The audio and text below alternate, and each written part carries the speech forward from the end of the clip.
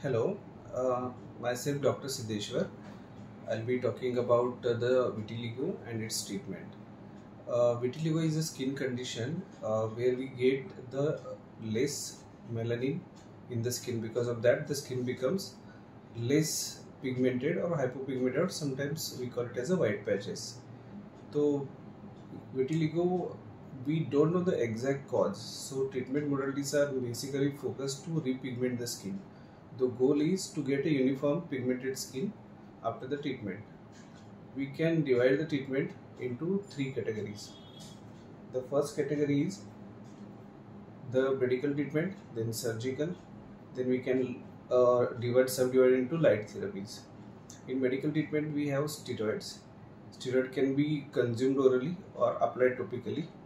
So they give repigmentation. Usually the treatment takes 3 to 6 months to show the visible results. So doctor and patient both need to be patient, have show patience.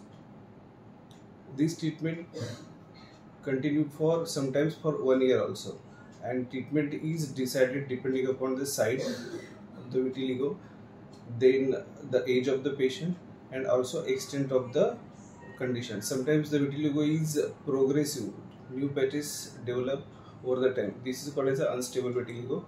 The treatment differs for those patients, and the treatment for stable or localized or small patches is also different. Other than steroid, we can use the immunomodulators like tacrolimus, pimecrolimus to stabilize the condition, especially on the sun exposed area.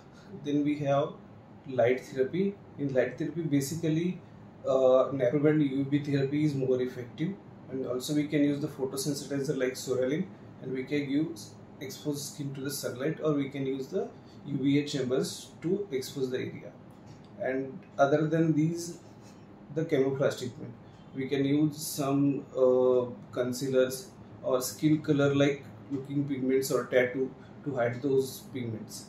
The last treatment, when these treatment fail, we suggest to the patient is a surgical modality.